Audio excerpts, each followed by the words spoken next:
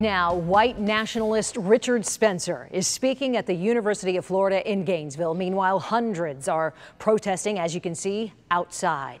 Good afternoon to you. I'm Shannon Cake, and welcome to the Now South Florida. So far, everything has been peaceful today. Florida Governor Rick Scott did declare a state of emergency in advance of both the speech and the protests. The Now's Michael Williams live for us in Gainesville this afternoon with what's going on right now. Michael? A huge police presence here today. The university spent upwards of $500,000. You see Florida Highway Patrol troopers who've been on call today, agencies from across the state, including our region here. Why? They wanted to make sure that it remained peaceful here. You see in the distance many of the hundreds of protesters, perhaps topping 1,000 at one point, who came here to be outside the Phillips Center. Let's just move over just a little bit. It's just down the way from these trees. And Richard Spencer, with the National Policy Institute, so-called, a white supremacist that the Southern Poverty Center said essentially is a white supremacist in khakis and a bow tie, came to the University of Florida to speak. I'm told about 500 people were inside, many of them media, more than a few who were opponents of Richard Spencer and what he had to say on this campus. And again, as we point out to the west, here on the western edge of campus, you still see the knots of protesters who came out, many of them University of Florida students. Among their chants, no Nazis here, talking about diversity on this campus, saying they wanted their ideas, their diversity, their solidarity to be the message of the day. And this has been, as we look live, a largely very peaceful protest. There was a moment about a half hour ago of high tension, though. Let me show you that video. Protesters saw a man walking out wearing a shirt with swastikas on it.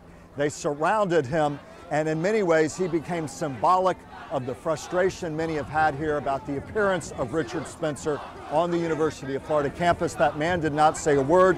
One of my colleagues from Tampa said he saw the man punched in the face at least once, perhaps twice. He never said anything. He did not talk about what he was doing here. People were censuring him verbally. It was the most contentious moment of what has been a largely peaceful afternoon here on the University of Florida campus. Police backed away for a long time, then finally moved in and pulled him out of the crowd and kept everyone back. That was after several minutes as you look down the way here at a knot of protesters still waiting. We're told Richard Spencer, as we come back live, should be wrapping up his comments on campus in relatively short order. And tonight at 5 and then at 6 o'clock, you're going to hear from students here, of course. You're going to hear from people who said, listen, I don't like that he was even allowed to come to the University of Florida, but UF administrators said, we don't have a choice. It's a public institution. We have to allow him to be here. So there is that debate going on, the free speech debate going on.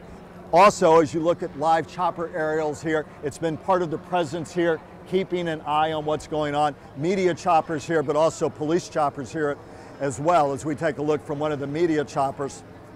And we're told that Spencer is, quote, taking his last question now from the audience here. Of course, the big concern, as we see the Florida Highway Patrol, one of many units out here in force, was this was the man who helped organize the Charlottesville rally a few months ago that turned deadly, his group becoming the focal point for anger, frustration, and ultimately one person died in Charlottesville. So the concern ever since then has been what would happen when he came to the University of Florida. They tried to deny Spencer a chance to come here, ultimately were sued and told they had to allow him to speak at a public institution. He did, although there were a lot in there opposing what he had to say, and voices out here saying that they hope that at the end their largely peaceful message, in fact, except for the one episode I saw here, a lot of vocalization of their concerns, but a peaceful message about diversity, strength, and they hope that's the message that goes forth from the University of Florida campus today. There have been 1 or 2 arrests here. We're trying to find out more particulars about that,